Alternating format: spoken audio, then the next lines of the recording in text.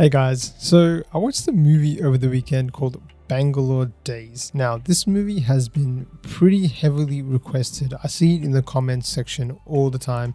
I've heard so much about it, and I basically know that this movie is so well liked and well adored for all sort of movie lovers in general. So I just wanted to come and talk to you guys about it because I had a lot to say about this movie. Before I get into it though, I will say that if you are listening to this, whether you're new here or you're one of my long-time listeners, do stick around to the end because I'm going to try and do something a little bit different in this review where I'm going to talk about it first, then after I'm going to do a bit of a reaction to maybe some of my favorite scenes, maybe my favorite scene in particular, depending on how we go with time. But let me get into it. There's a lot to like about this movie. I think this movie is a pretty cool movie, and I want to talk about the positives before getting into some of the criticisms I have of this movie. Essentially, look, this movie, it explores a concept and a theme which I think is not explored in cinema in general all that much, and that's the theme of friendship. You know, we have movies about love and relationships, and that's in this movie as well. But the general bond and friendship that these three characters have, how much they care for each other, I think this movie does a great job of exploring that side of things. It really lets us know, how close these three people are and how much they mean to each other. Getting through the tough times together as well as having the good times together as well. It's really the essence of friendship. I really, really appreciated this movie for showing us that. You know, it is a bit of a journey where these people are coming from. Obviously, they have big moments in their life where they're all together for. But there's also hard moments as well, which they are also almost leaning on each other for, multiple times. They need that friendship to get through traumatic things in their life. Like the story of one of the main characters, played by Nazriya, Nazim, Divya, her whole story, and how she has to sort of, understand and learn about her husband, played by Fahadh Faasil, one of my favorites, Das, how she has to learn that, has to come through, Dulquer's character. So, I really appreciated the fact that this movie, showed us the complexities and the importance of friendship. Loved it. Absolutely loved it. That's one of my favorite parts about this movie, and it's probably what I like most about this movie, to be honest. It's such a nice, fascinating story to explore. I love seeing the relationship they had, and obviously the actors had great chemistry between each other. The differences in their personalities was so good to see. Obviously, on one end, you have Dulquer playing the happy-go-lucky character, which he seems to play quite a bit, but obviously one of the most charming actors I've seen. And you have Fahad on the other side, playing essentially the polar opposite of him. Despicable. I didn't like Fahad in this movie, his character at all. It was I really didn't like him. He was not a very likable character. But yeah, the other things I really liked about this movie is obviously I liked the visuals in this movie and sort of how it sort of showed us the journey of people from Kerala going to Bangalore or another big metro city. It was really cool to see that and see the differences between the two worlds that they have to live in, the changes they have to go through when going from a small town in Kerala maybe to, potentially a huge metro like Bangalore. It did a great job of showcasing Bangalore, which, interesting fact, I've actually been to Bangalore, spent a bit of time there. So I got to see sort of some of the, there were some familiar hotel names. Some of the shops looked very similar. I saw Hotel Empire, which I've been to. So, it was a really good tourist package, I think. If there's anyone that's traveling from anywhere in the country to Bangalore, they should watch this movie because you get to sort of see the culture, the lifestyle, some of the places to go to and things like that without it being too touristy. It gives you a real life representation of what it might be like if you were to move from anywhere in India to Bangalore. So it was really nice to see that. I thought it was a different way of seeing things. I've seen so many movies with just such great visual feasts. They've done things so well, but they've showed the side of Kerala off a lot. So this is a bit different where they're showing the metro side of Bangalore and showing the culture and obviously, you know, the IT hub and the lifestyle, how it's so different compared to regional Kerala maybe. So some of the parts I really liked, and obviously this movie is so light-hearted. It's a great mix of drama and comedy. Like it's the kind of comedy that I think you just sort of, it's very relatable. You know, the kind of comedy, the kind of banter that the three characters have with each other. It's very familiar. Like it feels, again, pretty real that people, I don't know, in their mid-20s, early 30s, it seems like these characters are. The kind of humor that they might have, the kind of, you know, the pulling of each other's legs that they do. But, you know, it was a really lighthearted movie. It's a kind of movie that I think honestly would work really well on TV. It's that kind of movie. And to think this movie came out in 2014, honestly, it's aged brilliantly.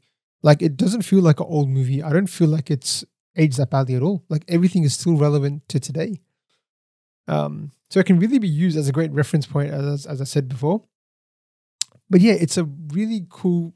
The reason why I said before that it would work really well on TV is because, look, essentially you can put this movie on at any time during its running time, which is a long one, which might be one of my criticisms. But you can put it on at any time and you can watch it for however long you want and then move off. You know, like you don't really necessarily have to watch the whole thing in one turn.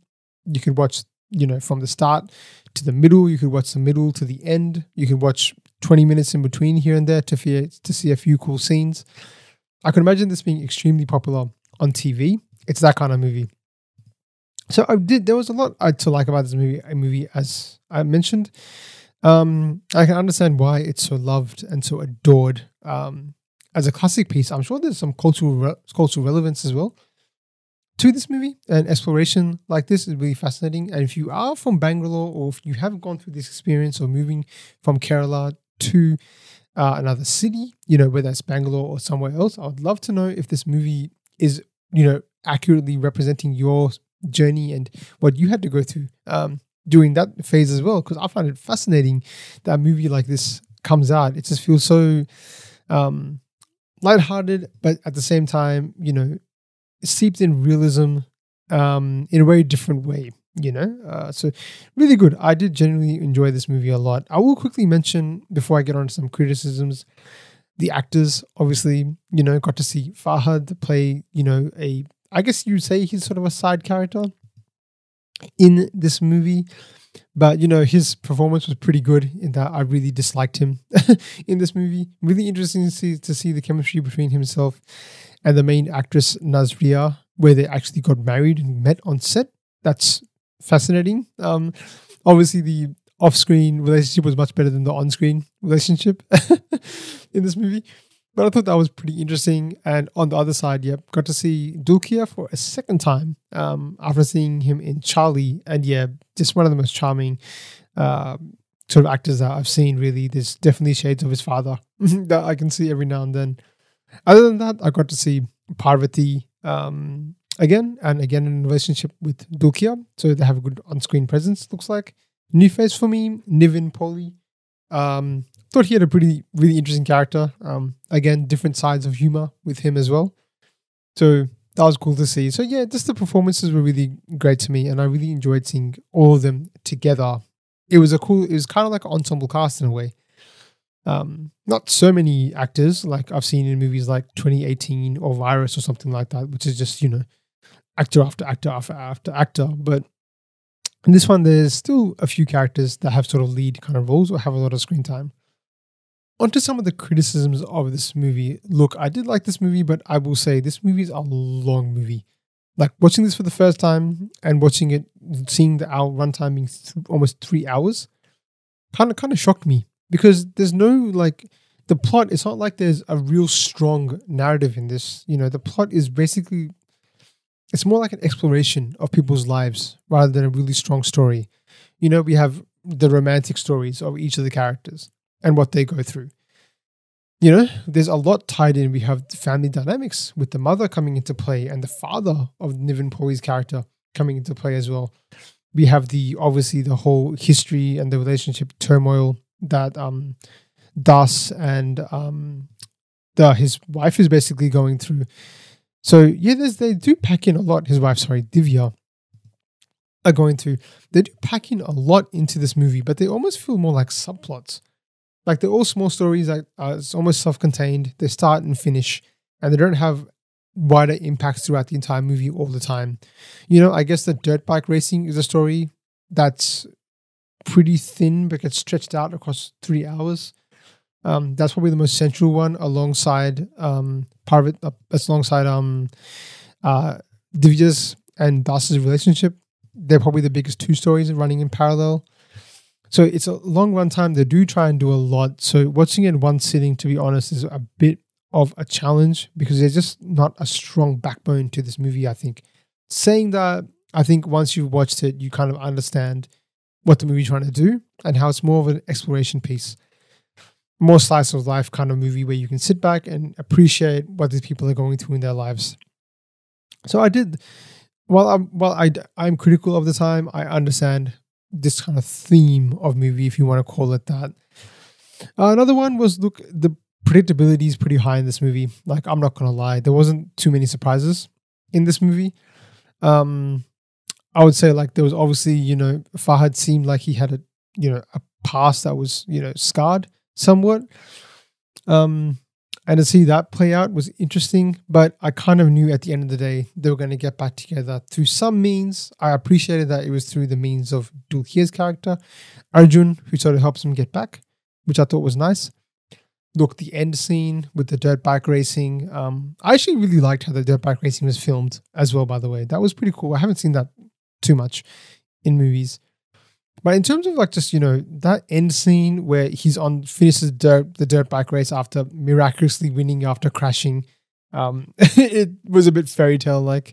And then, yeah, the end part where he's racing to see, Parvathy's character, RJ Sarah, felt straight out of a 90s sitcom. Like, that was as cliched as it could get. But look, that's what this movie kind of is. It's a feel-good movie. So yeah, look, there were some predictable storylines. I think, like, you could tell that, Nivin Pauly's character, Krishnan, that first relationship was not a real one. There had to be some ups and downs, and, I guess he's more of a comedy relief character than actually exploring his relationship after that fact. But whatever, like, it's fine. It's not a major criticism. I just thought I would call it out that it was a bit predictable. A major criticism for this movie, I would say, is probably the fact that I found it hard to believe the level of, I guess, the miscommunication or bad communication that all these characters had to create all the drama in this movie. I really think if they had just sat down and had conversations, they could have probably saved a lot of drama in this movie. But then again, we wouldn't have this movie if that's the case. Like, I felt like if Das had talked to Divya more openly about his past, then things could have got, they could have gone better instead of having a whole, divorce thing and the, suspicion of affair and all this stuff. Like, seemed a little bit far-fetched that he was so closed and ruining this poor girl's life who he agreed to marry for some reason, even though he was scarred. I get it. Maybe he had some parental issues, which didn't, some parental pressures, which is very common. I understand that side of things, but it wasn't explored in this movie all that well. And obviously Dulquer's character with the whole hierarchy and, him coming to terms of being with somebody that's disabled. Interesting to explore. Felt like it was a bit stretched. Maybe it's current times that's something that I personally wouldn't see as, something to not be with somebody with, especially a disability like you can't walk. Like, I know it's tough, but, it really was something I thought they could have got through a bit faster, to be honest.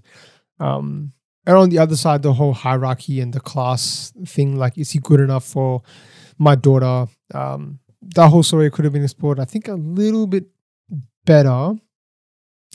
And again, I wish that the conversation could have happened between the two instead of having the mother character talk to Dulquer and him never talking to her about it. It felt a bit strange. So that's one of my major criticism about this. But look, I can put it to the side. It wasn't too bad, and it did make for an entertaining movie. But the drama, I think, definitely could have been avoided in some cases. But look, before talking too much about this movie, I do want to pivot a little bit and do some reaction stuff. So let me actually stop right here and actually start doing a bit of a reaction to some of the scenes I really enjoyed from this movie.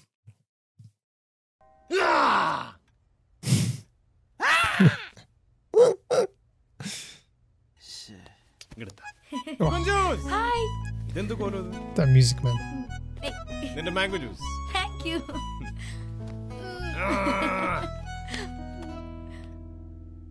Idaju. Arjun. കല്യാണത്തിന് കണ്ട ഓർമ്മയുണ്ട്. കല്യാണത്തിന് കണ്ട എല്ലാവരും ഓർമ്മയുണ്ട്. Hey. ഇത് കുട്ടേട്ടൻ. Hello. Hi. ഗുണ്ടൂസാവുന്നുണ്ട് ട്ടോ. പുറത്തുനിന്നല്ലേ ഭക്ഷണം അതാ. നീ കുക്ക് ചെയ്തോ? നല്ല നാടൻ ഷാപ്പാട്. നന്നായി. വീട്ടിൽ നിന്ന് ഭക്ഷണം കഴിച്ചിട്ട് എത്ര നാളായി? നീ എപ്പോഴാ കുക്ക് ചെയ്യാൻ പഠിച്ചത്? അവളൊരു ഏപ്രിൽ. ഇന്നത്തെ സ്പെഷ്യൽ മെനു മാങ്ങാ പുളിശ്ശേരി, ക്യാബേജ് തോരൻ, പിന്നെ ചെമ്മീൻ. മേമ വെക്കുന്ന അതേപോലെ. ഇതാണ് കിച്ചൺ. കുടിക്കാന്നല്ലോ വേണം. ആയിക്കോട്ടെ. ദാസേട്ടാ സോഫ്റ്റ് ഡ്രിങ്ക്സ് മതിട്ടോ. അവനെന്താ വിളിച്ചത്? ദാസേട്ടെന്നോ? നീയോ അങ്ങനെയാണ് വിളിക്കുന്നത്? ഞാൻ അങ്ങനെയല്ല വിളിക്കാം, പക്ഷെ നീ വിളിക്കണം കേട്ടോ. ഞാൻ വിളിച്ചത് തന്നെ. ഇതുകൊണ്ടാണ് നീ എന്തിനാ ഇവിടെ ഇരിക്കുന്നത്? നീ ഒന്ന് കുളിച്ചോ? അവരുടെ കൂടെ പോയിരിക്കും. നിന്റെ മാംഗോ ജ്യൂസ് എവിടെ? ഇവിടെ എല്ലാവർക്കും ആപ്പിൾ ജ്യൂസ് ഇഷ്ടം. ഓ അച്ചാർന്ന് എടുക്കോ? സ്റ്റോക്ക് മാർക്കറ്റ് ക്രാഷ് ആയപ്പോ ശരിക്കും പേടിച്ചു പോയി. പിന്നെ മ്യൂച്വൽ ഫണ്ട്സ് ഒക്കെ വിട്ട് ഇൻഷുറൻസിലേക്ക് മാറി. റിസ്ക് എടുക്കണ്ടല്ലോ. എന്ത് റേറ്റ്സിനാണ് കിട്ടുന്നത്?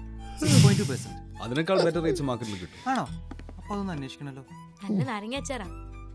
അതെ. നന്നായിണ്ട്. ഇവിടെ അടുക്കളയിൽ കയറുന്ന മുമ്പ് ഒരു കാലം ഓർമ്മയുണ്ട് നിനക്ക്? അന്ന് മേമ ഗുരുവായൂരുണ്ടായ സംഭവല്ലേ? അച്ഛമ്മേനെ പിസ വരെ തീറ്റിച്ചിട്ടുണ്ട്. ഇവിടെ എന്തും പറഞ്ഞോ കൊടുത്തു? അവളുണ്ടാക്കി അപ്പാണെന്നോ? അന്ന് ദിവ്യക്ക് എന്ത് പ്രായം ഉണ്ടായിരുന്നു?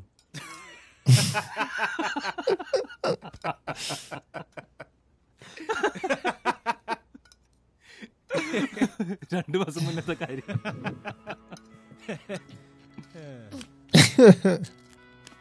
ദിവ്യ എന്നെയാ ചാട്ടുന്നു.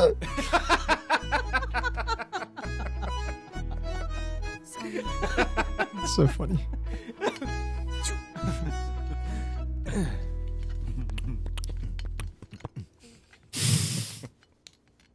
So അർജുന്റെ പേരൻസ് എവിടെ? അപ്പൊ കുടുംബചരിത്രമൊന്നും അറിയില്ലല്ലേ? എന്താ കുഞ്ചു, നീ പറഞ്ഞിട്ടില്ലൊന്നും? The whole tone just shifted. My parents are divorced. Okay. അവരെവിടെ ഉണ്ട് ഇപ്പം?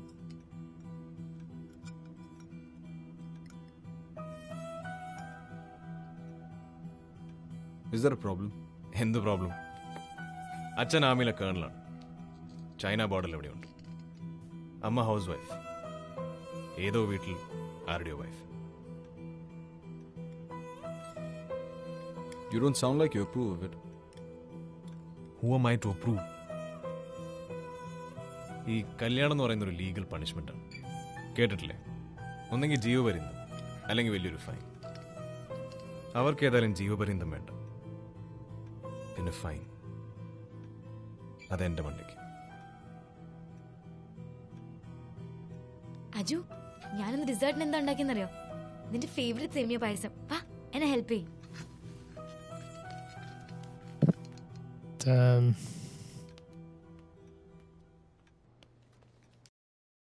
Ooh, man, that scene.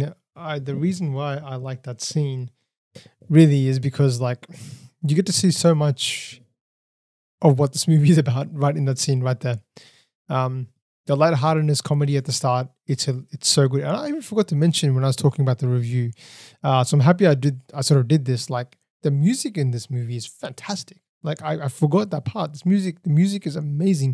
That main, like, BGM tune that they play is so good. And I know it's part of the song that comes on earlier. I really like that song. It's a great sort of number, and even some of the other songs that were there. It's a great musical.